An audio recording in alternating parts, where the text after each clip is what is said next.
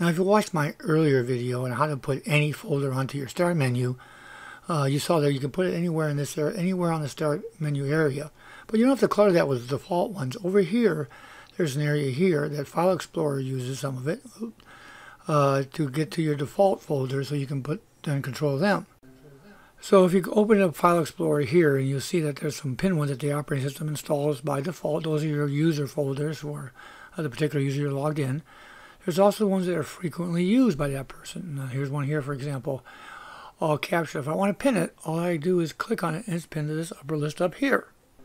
Now, if you click on it again to unpin it, it does not appear down in your frequently used list again. You have to use it again to get it on that list. Now, if you look down here, if you have the File Explorer on your taskbar, it mirrors the same ones. You can click on them without even having to go to your start menu, and it gives you the same links you just configured. So if you change something here, like I click on screenshots to add it up here, and I go back to the the start menu, and I click on File Explorer there, you'll see that the changes are in fact here as well. Now, this is just an introduction to this. What I really want to talk about is how to use that extra area I talked about in the beginning for links to other stuff.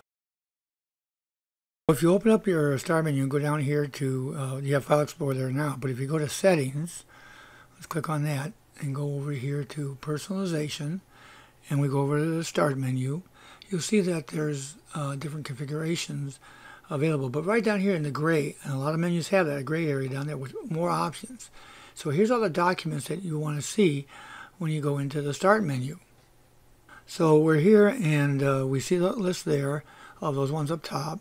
Well, if we go up here and we turn on some of these other ones, documents, downloads, music, well, leave music off. Well, for now we'll show it. Pictures, videos.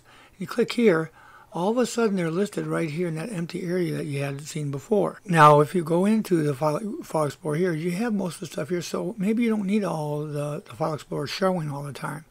So you can do that too. You can turn it off up here in the menu, and you come back in here, you'll see that that's not there.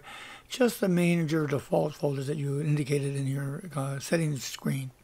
So I'm going back into my settings and turn off some of the things that I don't. I'm going to turn File Explorer on, and I'm going to turn off videos, music, and take a look here.